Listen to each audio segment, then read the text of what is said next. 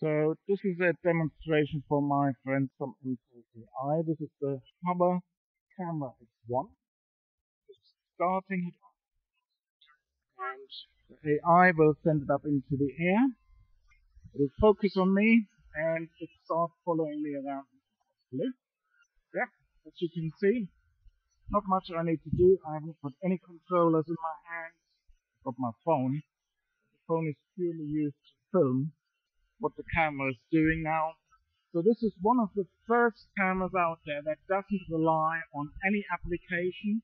It doesn't rely on any radio control remote or anything like that to control it. All it does is it uses its built-in AI functionality. As I keep speeding up, the camera also keeps speeding up. When I slow down, it slows down. When I move around it, it's turning by itself. And again, just follows me. I mean, it's amazing what this built-in tracking functionality in the AI actually can do these days. And once I want to get it down again, it's nothing else other than putting the hand underneath, and it should just land on the hand.